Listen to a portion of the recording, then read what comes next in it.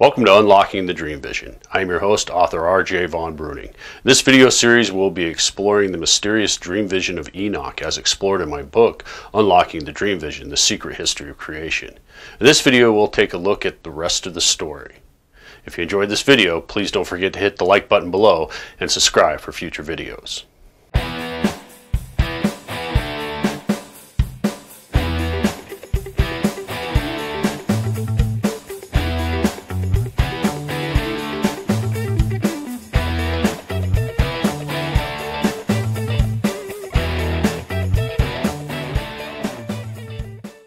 This series presents information based in part upon theory and conjecture of the system of esoteric symbolism. The purpose is to suggest some possible interpretation, but not necessarily the only one, to the many mysteries we will explore. We have now reached a point where we begin leaving the mystical symbolism of the dream vision and the esoteric knowledge that it holds behind and begin entering into the world of modern knowledge. Unlike the mystical symbolism we've been exploring, much of what will follow here is rather straightforward. It also becomes easy to understand with our new knowledge of the esoteric symbolism and the secret history of creation that is told through the animal symbolism of the dream vision. This leg of the journey begins after the destruction of the heaven and the events leading up to the great and final battle, the judgment, and the great transformation of the sheep. It is at this point that the younger Dryas begins to unleash its unrelenting cold, ice, and drought upon the world for approximately 1,300 years. This was the beginning of a dark and troubled time of death that brought extinction to at least 40 different large prehistoric animals and dozens of different plant species. As we've learned, the remnant that was saved and the survivors of the final battle with the help of the gods go underground to live while they wait out the climatic changes in the many different underground cities and tunnel networks that have been found all around the world. One of the things that does not appear to enter anybody's mind would be the fact that there were many people in the world that were not involved in any of this, nor were they saved or killed by any of the terrible events that unfolded. These were the people who simply lived their lives far from all the dramatic events that occurred. For many of them, they were probably totally unaware that anything had happened until the weather began to change and all the animals and plants began to die off.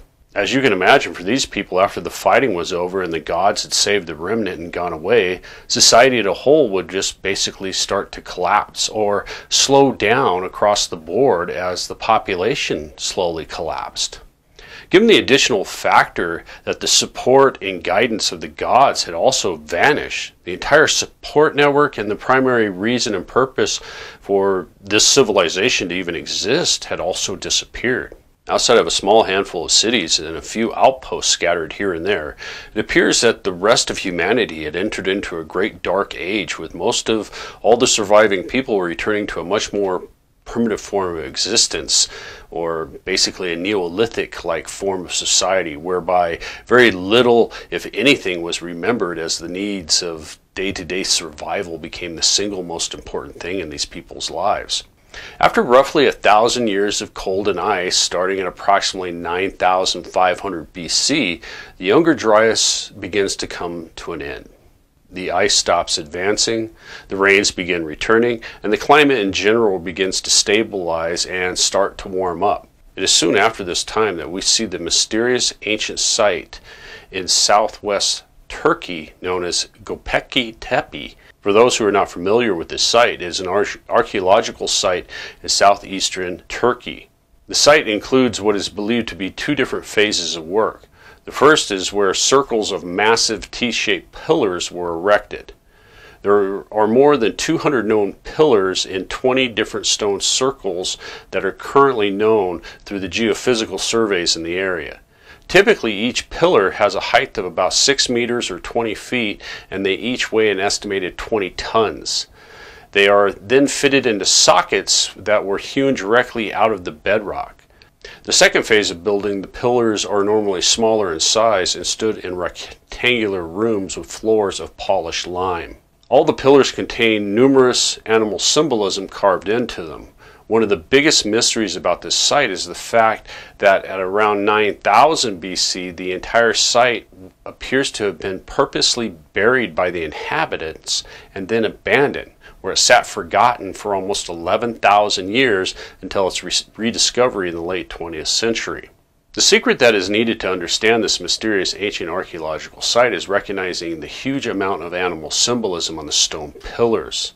This animal symbolism is exactly the same type of animal symbolism that we've been exploring through the dream vision and the ancient artifacts.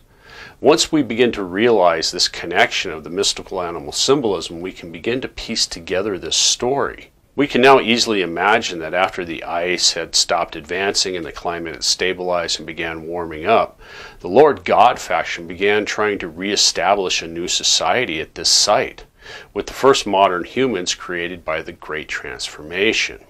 I suspect that once all the pillars are uncovered at this site, we will have a complete version of the symbolic dream vision as told through the mystical animal symbolism.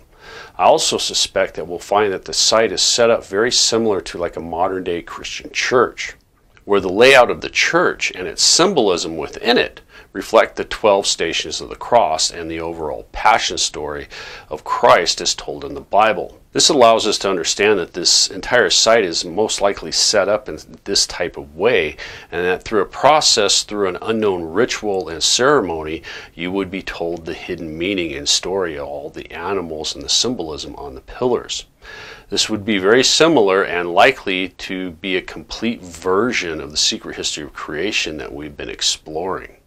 This then allows us to realize that it appears that the Lord God faction was trying to reestablish their earlier slave society from before, in the hope that our ancestors would view and worship them as gods as they once had before. Based on what we now know, I think it's more likely to think that they were very unsuccessful, and after a few hundred years, they buried and abandoned the site. Very shortly, we'll take a closer look at this possible aspect, but we must first look at a more likely reason on why they would have abandoned the site and the vast ice sheet once the vast ice sheets began to melt. According to modern science, it appears that this site was buried and then abandoned at roughly the same time that the great ice sheets which had been growing during the Younger Dryas began to melt. As you are most likely already aware, the melting of the great ice sheets of the last ice age and the Younger Dryas had a huge impact on the entire world, with one of the most dramatic and visible being that the water level of the oceans was raised by an estimated 400 feet to the present levels of today. This massive rise in sea level also drastically changed the climate the world over, creating the world as we more or less know it today. Additionally, as the great ice sheets melted, it radically changed the weather patterns for the entire world. This began the long, slow process of turning once lush, wet, and green areas into vast deserts, while at the same time turning once hot deserts into lush areas of forest with large amounts of animal life. And still in other areas, the great deserts disappeared and became great grasslands and plains, while other areas became jungles. What is important to understand about this massive climate change from the ice melting and the even more radical change of the ocean levels, that it basically cut them off from the rest of the world. If this interpretation that we've been exploring is correct and the New Jerusalem is located on the Antarctic landmass, then we can easily imagine that the gods would have had more pressing problems than trying to reestablish their old way of life.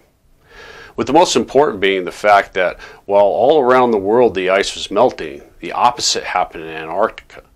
The ice began to advance.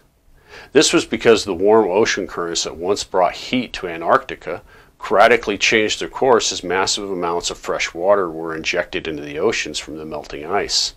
This massive influx of fresh water shifted the ocean currents from the south to the north into the patterns we now know today. This change in the ocean currents had the effect of turning Antarctica into a frozen wasteland it is today. Realizing this, common sense tells us that the gods would have either had to abandon the site or they would have had to move it underground as the ice advanced. If we take our new knowledge of the secret esoteric history of creation and combine it with all the odd reports over the years about strange and mysterious things happening at the bottom of the world, We can reasonably think and suspect that the Lord God faction had no choice but to move underground to avoid the advancing ice. Given the size of the New Jerusalem as it's described in the Bible, it is easy to understand that moving such a large complex underground would be a daunting and time-consuming task to accomplish. In addition, as the sea levels began to rise, this New Jerusalem, if it was located in a relatively low spot, then flooding would also become a major concern, causing additional engineering problems. These practical problems, combined with the incredible climate change going on at the time, would have just basically cut them off from the rest of the world. In addition, we have a large body of ancient myth, legend, and folklore of when and how the many different peoples of the world slowly began re-emerging from living underground for hundreds of years after the fiery destruction of the heaven and the coming of the ice. The more familiar and famous of these ancient stories come from the many native tribes of the Americas, with the Hopi tribe of northern Arizona having one of the most popular and widely known versions of this type of story. As many are already aware, within the Hopi story, it is said that after the destruction of the last world, the Hopi people lived underground for an unknown amount of time in an area in or around the Grand Canyon in northern Arizona, with the aid of numerous servants of the gods. These servants of the gods are typically described as an insect-like humanoid, which are commonly referred to as the ant people. Many have already remarked that this traditional description of the ant people are very similar to the modern-day descriptions of what is popularly known as the Greys within UFO lore, with the common idea that these alien creatures have a very thinly built body with large heads with big black almond-shaped eyes with gray skin. It is easy to imagine how somebody would think the typical gray alien of today in modern pop culture and UFO lore could easily be thought of as some type of insect-like people. In a future video, we will explore who these ant people, the Hopi, may have truly been. The Hopi story then goes on to say that after a long period of time of living underground with the servants of the gods, many of the people started to become restless and long to return to the surface. In the few known versions of this story, it is at this point that some type of conflict begins among the people.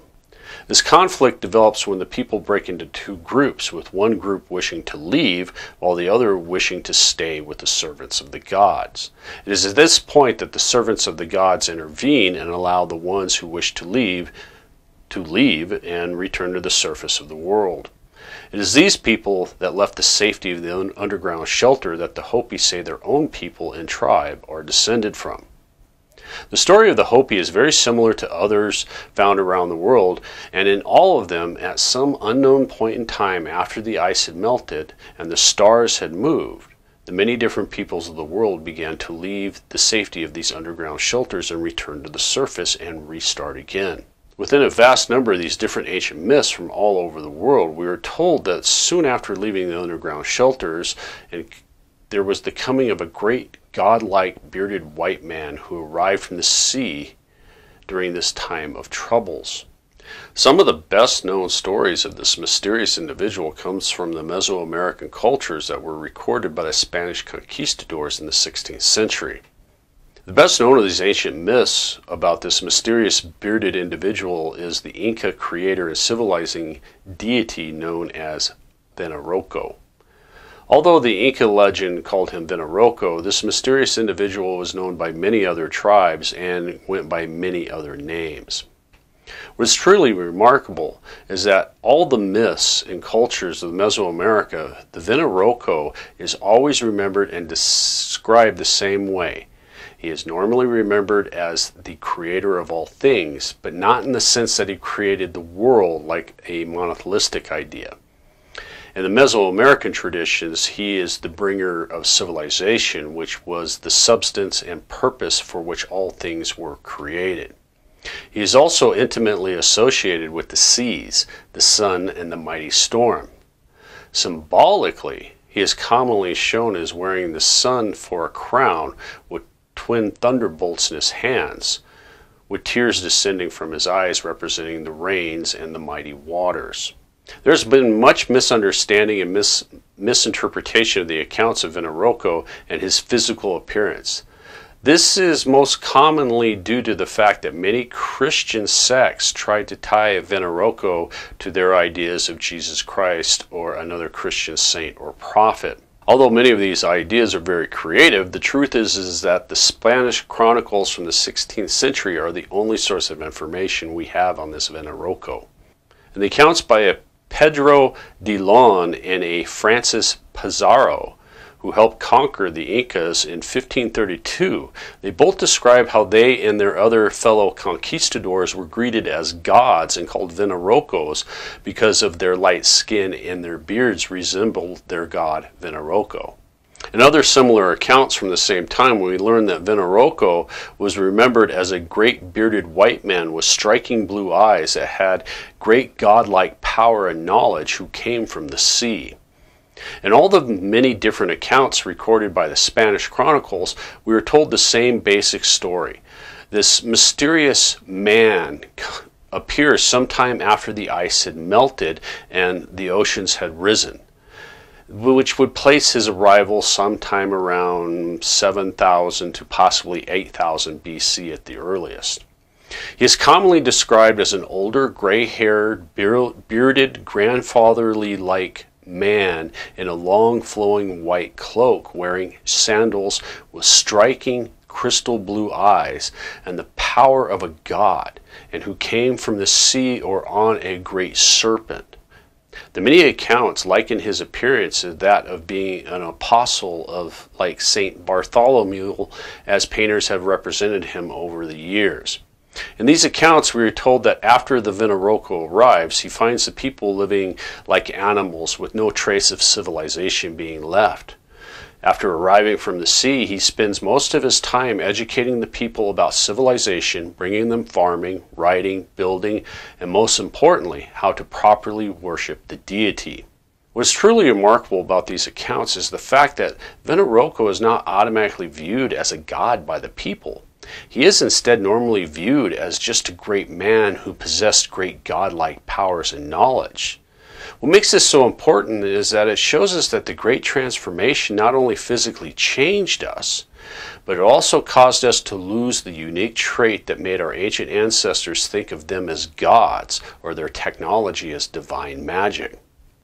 Just as before, this appears to show us that the Lord God faction was trying to make an attempt to reestablish their way of life, but the grand transformation had been a little too successful.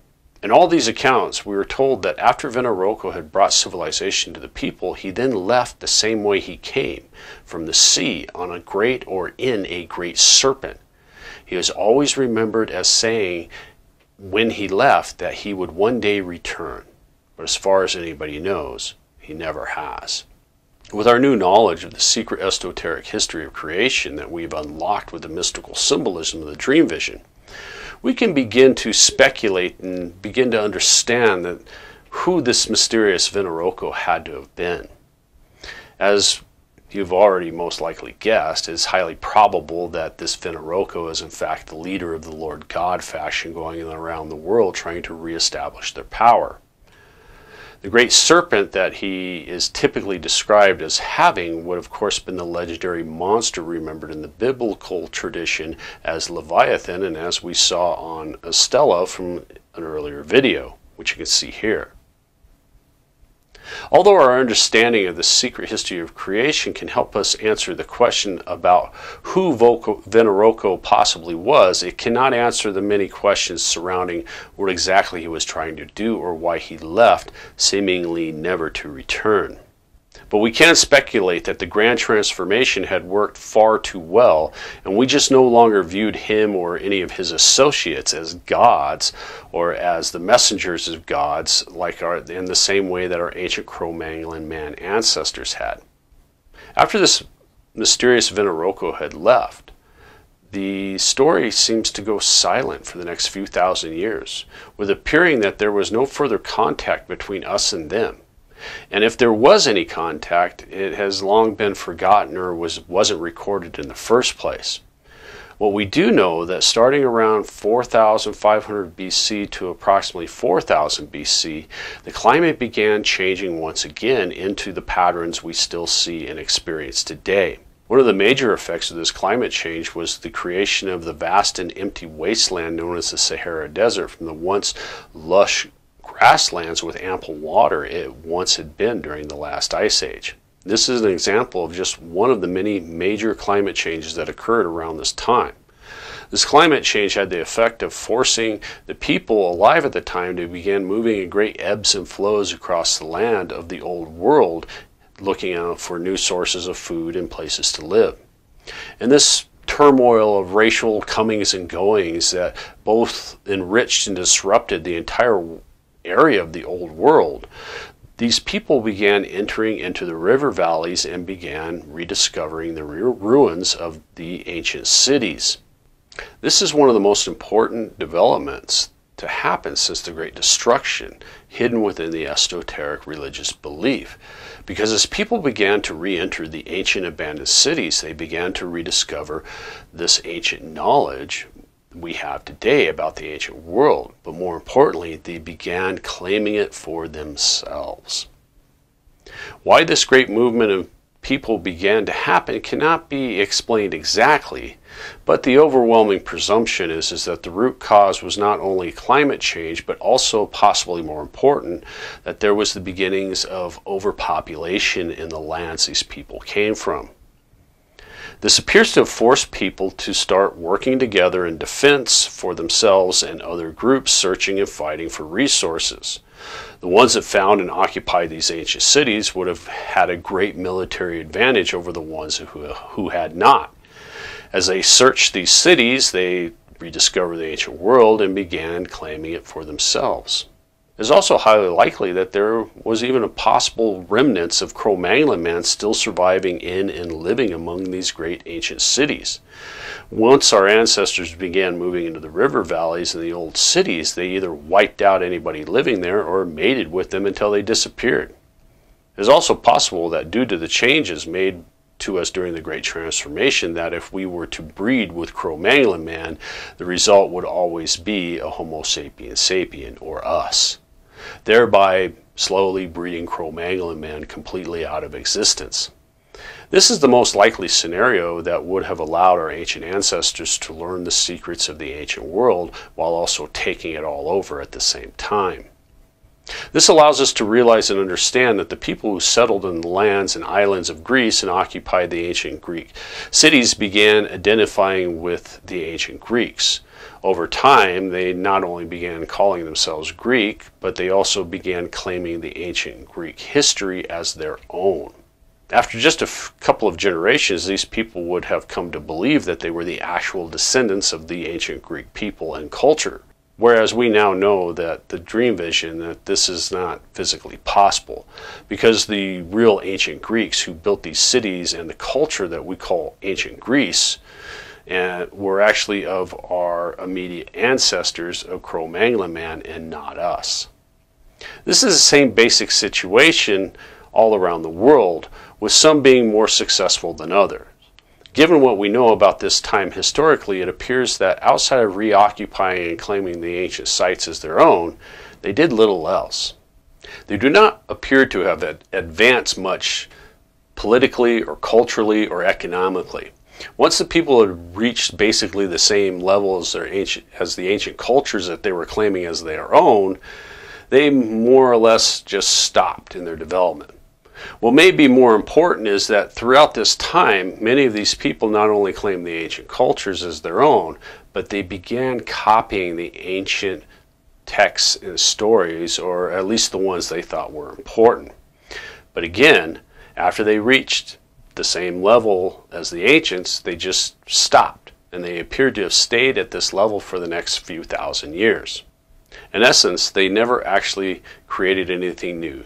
They appeared to have just copied what they'd found. Now, this great dark age continues on for the next couple of thousand years. In our next video, we'll explore the rest of this great dark age that had fallen upon humanity. If you enjoyed this video, please hit the like button below and subscribe for future videos.